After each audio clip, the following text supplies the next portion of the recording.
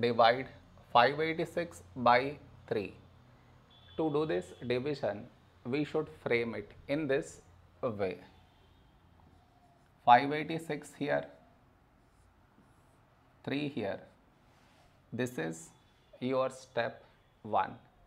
Next, here we have 5, here 3. A number close to 5 in 3 table is 3 ones 3. Now we should subtract, we get 2. After this, bring down the beside number, so 8 down, so 28. A number close to 28 in 3 table is 3 nines 27. Now we subtract, we get 1.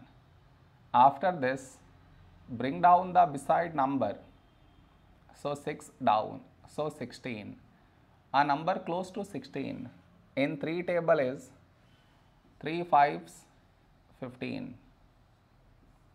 Now we subtract, we get 1. No more numbers to bring it down, so we stop here. This is our remainder, this is our quotient.